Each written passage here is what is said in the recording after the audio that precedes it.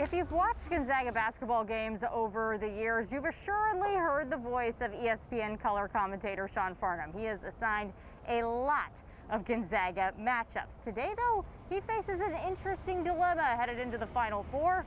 Why?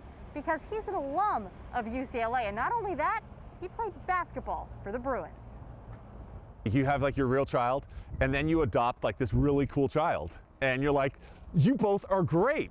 And then all of a sudden they're going to fight. Gonzaga and UCLA will not just fight on Saturday. It's win or go home. My heart and my love is for the school that I played for 4 years.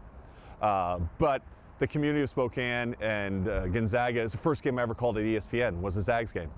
And to call more games, I think, over the last 11 years of the Gonzaga Bulldog program than any other announcer that covers the sport, there's certainly a part of my heart that goes, you know what, I really want to see this continue. No matter what, the result of Saturday's matchup means there will be a West Coast team in the national championship game. Farnham says Gonzaga has really held down the West Coast in terms of basketball for the last 20 years, but seeing the Pac-12 join the party this tournament has been thrilling. Being a national media member, I always am like, dude, look at the West Coast. The West Coast has some really good hoop going on.